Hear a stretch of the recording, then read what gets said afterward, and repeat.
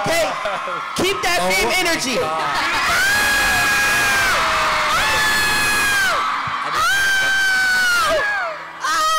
All right. Crap, you Well, let's guys. get started with the first question. So this first question is for all of you. You don't all have to answer. Whoever feels compelled, you just jump in. So what will it take to break the male gender mold, and how do each of you plan to utilize your platform for change? I couldn't tell you. I think we're all just doing it. Like, I think that there's really no specific formula to it. I think if you look at all of us on this stage and so many people out there who are already doing that just by being themselves. And I think that's the coolest thing about what we all represent is just being who you are, expressing who you are, and not being ashamed of that, and not letting anybody else's judgment take that away from you. Facts. Right on, right on. I think, just to add to that, I think men need to realize that masculinity and femininity, it's connected 100%. So everything else has just been fabricated and created by other people that don't really know what they're talking about. We can actually, all of us, no matter who you are, can be anything that you want. We get to decide who and what we are. So that's what we're all doing, that's what you guys are doing, that's the point. For sure. Okay, so question number 2, this is for Jonathan. First of all, congrats on your 2 Emmy noms. Killing it. You deserve everything you get, seriously. Thank you so much. Love you guys too. So you have been open about struggling from adolescence to conform to the stereotypical expectations of masculinity. How do you support your fan base to accept themselves and reject society's male standards? Well, you know, that's a gorgeous question. And I think for me, so much of where we've walked in our past informs like who we are now. And so when we've struggled to conform to someone's expectation of who we need to be, that creates a lot of scar tissue in the past. So I think it's really important to like extend that nurturing self-love to like all of the different versions of every bit of yourself that you've been that have led you up into this point, and just really give that part of your, or all those parts of yourself love and acceptance, because like, honey, it is a nightmare out here, and you just gotta like love yourself through it, because we've all just been through a lot. Facts. Yes. Absolutely. Period. Okay, so the next question is for Jay. Huh? So social media has not only given you a platform to make your followers smile and cackle, but it's also offered you a space to express yourself. How has your channel allowed you to redefine your masculinity, self-acceptance, especially as a man of color? I feel like before I was making videos, there were so many labels like, you have to be a man. Like, there's so much rules on like being a man. You don't know. You didn't choose to be born. So like it was so much things being put on me, and then I feel like when I started making videos and people started like telling me to be more of myself, I started getting more comfortable with myself, and I just started playing around. And I'm like, you know what? I'm gay. So let me just play with both sides of the feminine and masculine. So now I'm just like whoever I want to be. If I want to be, I'm just free. So I'm just like, I use that to like, I don't know, I push that. That's what I try to push. Be whoever you want to be. You could be so many characters. That's what I like about being gay. You can just be whoever you want to be any day. You know, straights, they got to be this one person. Like, I want to be like, I don't know, bro. Oh, wait, no. I don't know. I'm just kidding. Masculine, okay, masculine men. They gotta be masculine. Society has made straight people believe they have to be a certain way as well. So everyone's confused. But yeah. I'll be whoever I want to be, period. I want to be your iridescent highlighter, because it's so beautiful. I got highlighter on. I want to be your highlighter. It is so beautiful. It's mixed with sweat. Oh, well. Yes. Yeah, that's amazing, and I think it's really important that you've decided to like lean in and be who you are, because clearly so many people relate to who you are, and again, like representation is everything, so it's super important. Exactly. Like, I'll play a girl, I'll play a guy, I'll just do whatever I want. And you do a damn good job at all of it. Thank you. Period. So the next question is for all of you. Are there other men and women in entertainment that you think are using their voices and platforms to help create changes as you look at gender roles? I think being a part of the beauty industry, there's so many guys that wear makeup now, and I feel like every beauty man guru out there is one of those people who are trying to step out the mode of like having an image of, just one image of like what masculinity is. And I think, yeah, men in makeup is doing that. I love, yes. And it's cool to see because like 5 years ago, there wouldn't be that many guys in this room. Yeah. Yeah. Totally. And and it's so cool that like we have Beautycon, which beauty is usually for women, and there's like guys here like everywhere with makeup, everybody. without makeup, or even the guys that are here with their girlfriends. I think that's really amazing. And Where the guys at? Guys, make some noise. Masculine. I think she's not, she's an actress, but Kristen Stewart, like, yes, take the heel off. You don't need to work that red carpet at Cannes in a heel if the men aren't doing it. I think, I love what she stands for and what she brings to her platform, and so yeah, gorgeous. Awesome. So this next question is for Bretman. Yes. So your videos keep it real. How do you stay true to yourself and your beliefs amidst societal pressures and still do it with a smile?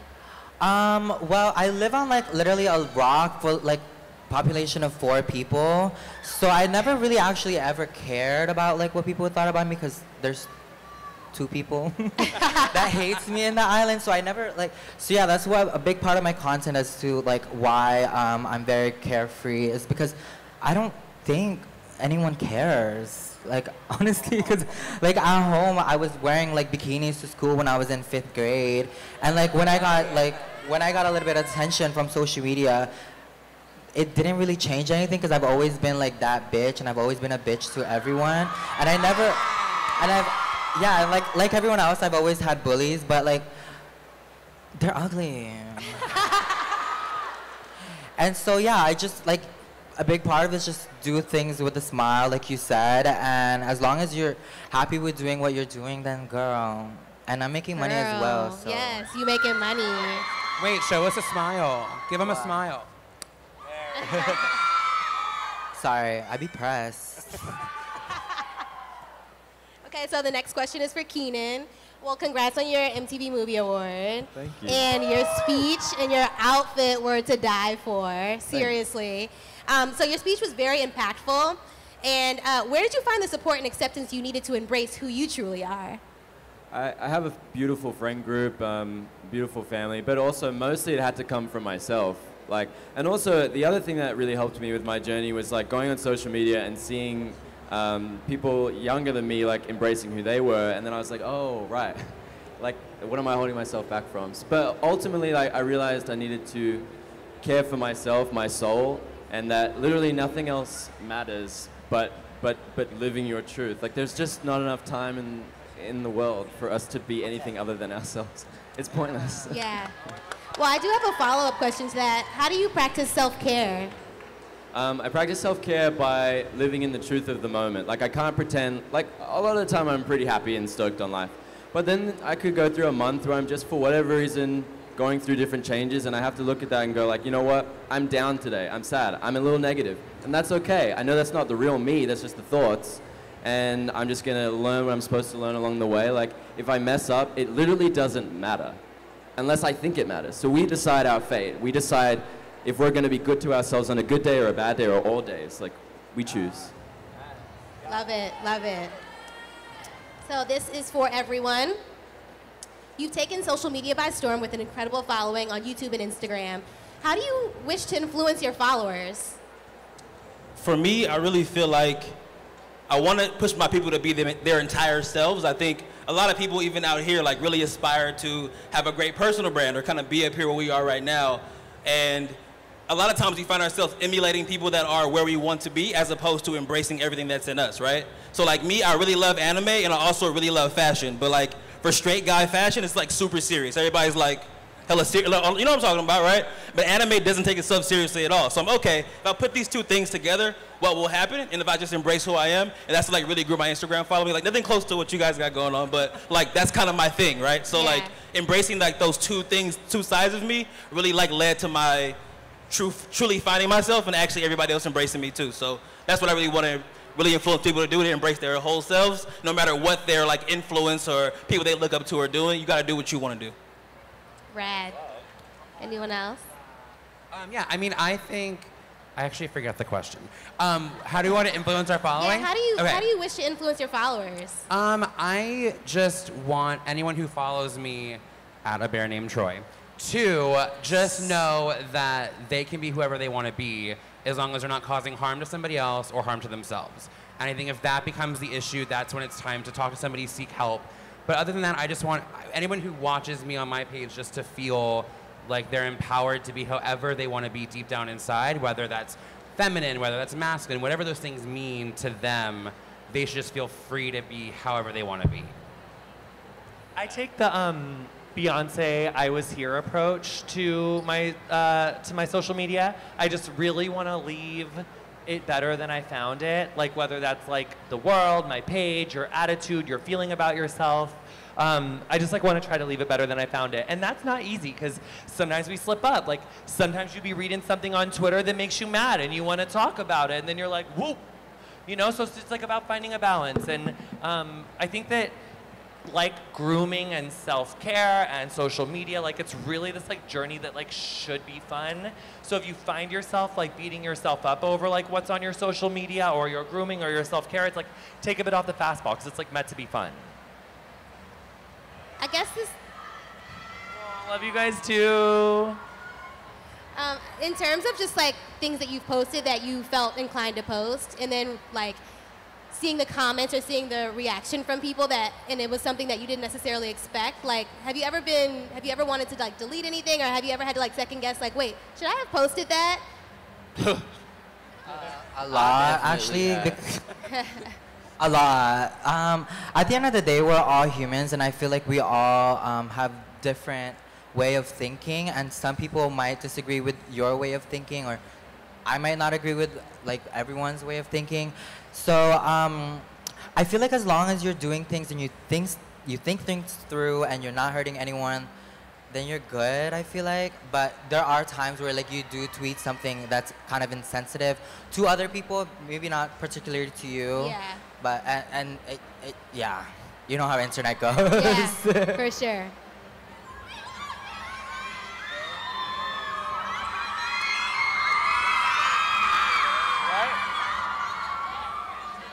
So this question's for Troy again. So how important is it to you to inspire your followers to be proud of their bodies at any size? I think growing up for me, I didn't always love my body. And I think that's why seeing where I've come to at this point of inspiring people to love their body at any size is so important to me, because I didn't always have that within me to love myself. And I think when I got to this point, I'm gonna tell you guys a really quick little story. I used to work at this hotel in Pennsylvania, and we used to work, our hotel was right down the street from QVC. And there was this family, a very famous family, that would come into our hotel and they would sell their clothes on QVC, and I would help them to their bags to their rooms. And it's crazy because back then I didn't know who I was, I didn't love myself, I didn't feel confident in who I was, and I had these dreams, I didn't know how to go for them, like go after them. And then when I finally realized I can just do it and I could be who I wanted to be and I could go for it, I'm now sitting on a stage with you guys right before Kim Kardashian West, who I helped bring her bags to her room.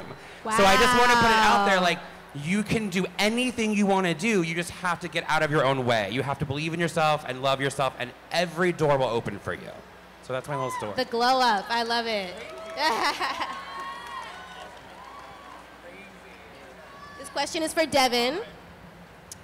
You've said that you aren't interested in being an influencer, but what motivates you to inspire others?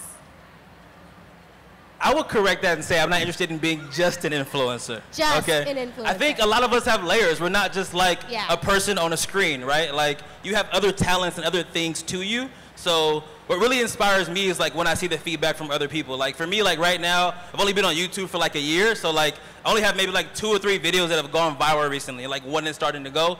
Dudes are brutal. I'm not sure what y'all experience has been on YouTube and the comments and all that. But like when it comes to like dudes in fashion, they don't agree with you. They'll just like call your mom. They'll call you, like everything, just like all the way down the road. So like really dealing with like all the negativity, but then I have like overwhelming positivity. Because for me, I talk about like body issues for like just like straight dudes. And that's something that we really don't talk about because it's kind of hard to do. So I try to do it like in a tone that's like lighthearted and like, but straightforward. straightforward, but lighthearted, and like, you know, just give you the tools to be like, look, man, like, I'm like overweight, you know what I mean? Like, I'm like 20 pounds overweight right now. I know you're like, no, you're not. I know. But like, everybody has their thing, right? So I just try to make it a safe space for guys to talk about it. So when the gym bro comes, they're like, oh, you should just work out. It's like, whoa, time out. This guy has cancer. This guy's depressed. You know what I mean? Like, so like, it inspires me when I see other folks like beat everybody down for me. Like, shut up. Like, you have no idea what you're talking about. So that's what really inspires me, like the people that stand up. That's so cool that you offer that space to straight men. Like, that's a really, I think, underserved space. I think a lot of men suffer from body issues just as much as women do. So I think the fact that you offer a space for people to come to who wouldn't maybe subscribe to what we do as far as like on our end of whether it be in the gay world or whatever it is, I think it's so cool that you offer a space for. That's really cool. Absolutely. And it's definitely for all men, but like guys look at me like, oh yeah, I can listen to this guy because, I don't know, whatever. Yeah, I love what you do. I mean, I was watching all your videos and I was like, I'm learning so much. Thank you. Yeah, it's great. So this last question is for everyone. So when you hear the word masculine, what does that mean to you? And can you be both masculine and feminine outside of one's gender identity? I think it takes a real man to know how strong it is to cry and be vulnerable and share his true emotions.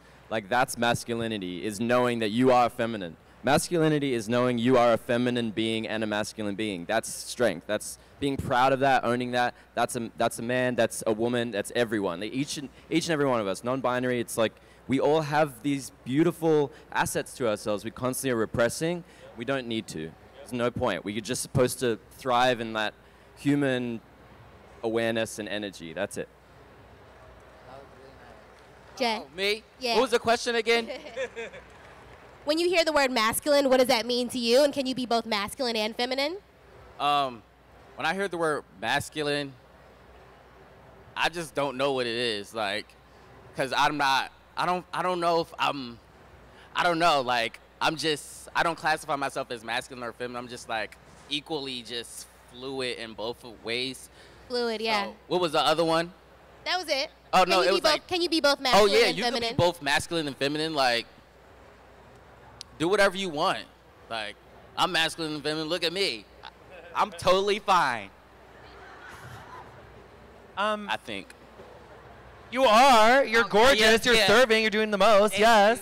I think it's like I would take it one step further and say that like we are all masculine and feminine. It's not can you be. It's like you literally are. You have no choice. Like we are all born into this world. Is like you were saying. Like people that we have so many layers and there's very many facets. And like in Egyptian like times there's like something about like two-spirited, or maybe it was some like culture. It was like it's fierce. It's gorgeous. Everyone's dual spirit. Everyone's got a little bit of both. Period. Oh, I totally agree. I think that I have this mentality in my brain of like masculine is not really a word I subscribe to or not subscribe to. It's very similar to what you guys are all saying. It's like I just don't think of it having any real meaning. I think that the ideas of masculine and feminine are sort of these like outdated like line in the sand. Yeah, it's all very superficial. It's all not really what I think matters anymore. So I think I've lost those ideas in my head, and I've just decided to be Troy, and I'm just gonna be however that means I'm going to be. So if I'm going to wear a red heel, but a denim jacket, and it's like I don't even think about what is masculine or feminine. I just do me, which I think everyone should just do, is just do them. Yeah, I agree with everyone. I feel like you can't really define masculinity, and it is very superficial, because when you hear the word masculine, you automatically think just like image-wise, you could identify someone masculine by just looking at them, and I think it goes far beyond what you see. And yeah, I feel like before I started lifting weights or before I gained weight, I was always, people thought I was just skinny, and then I gained like 10 pounds, and which is not even that much. And then they're like, wow, what a mask queen, mask for mask. And I'm like, I'm more feminine than I ever was. If anything, I put on more foundation than I ever did. I'm just like stronger now. I don't think I'm any less feminine or masculine at all. I feel like I'm just whatever I feel like doing that day. If I want to throw on titties, I'll throw on titties, and if I want to throw on like weights, I'll throw on weights. So I just do whatever I feel like. Devin?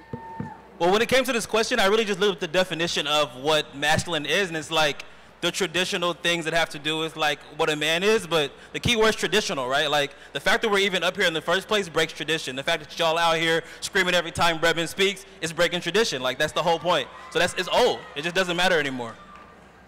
Totally. Facts. So I already asked Keenan sort of how he practices self-care. I'd love to go down the line and just sort of end on a high note of how everyone practices self-care and how you stay sane in this crazy world, you know? Ooh. I always like talking in the mirror. Oh my God, y'all should just try it. Try talking in the mirror and just give yourself motivation, even if you don't even believe the stuff you're telling to yourself. Like, even if it's like your worst insecurities, just constantly talk to yourself in the mirror. I always do that. I always buy myself flowers. Like, yes. I bought myself flowers yesterday, and self-care, right? Yeah. I eat. Make sure I'm cared in that, and yeah, and I make money. Awesome. What about you, John? For me, it's like living in the world is like a stressful place. There's like traffic. There's like the news. There's like all the things that we have to filter. So for me, like yoga really brings it back to center. Going to the gym really brings it back to center. Anything where like I can make my brain make some endorphins and some gorgeous like other chemicals that your brain makes when you work out. And that just like exercises the demons that you incur from living in this crazy place called Earth, honey. What about you, Troy? So personally, I make it a point to spend like an hour a night watching like Great British Baking Show. Oh. Like Pops. That show's lit. If you It's guys the don't watch that, best. you're so wrong. It's so relaxing. Great British Baking Challenge on Netflix. The sweetest people on that show. So So I watch good. that. I have like a bag of white cheddar popcorn and a glass of wine, and that is like my hour with no phone, nothing. I'm just disconnected because I feel like I'm always connected. Yeah. And that's, I think, the part of me that needs to like chill the fuck out. So. Totally. Bretman?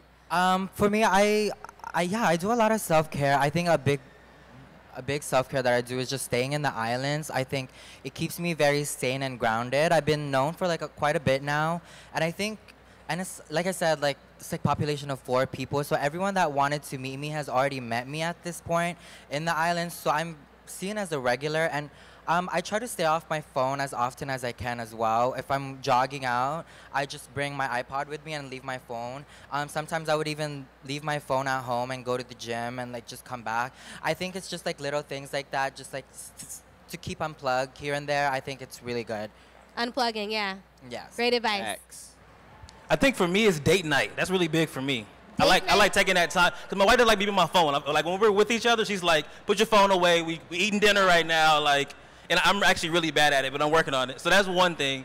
I think a second thing would be watching anime. Like it's my only hobby. I don't play sports. I don't go to the gym. I just watch anime and like eat noodles. That's all I really do. Anime and noodles. That's it. Dope. Well, thank y'all so much. That's wrapping up the panel. This has been amazing. Thank you so much. Thank you.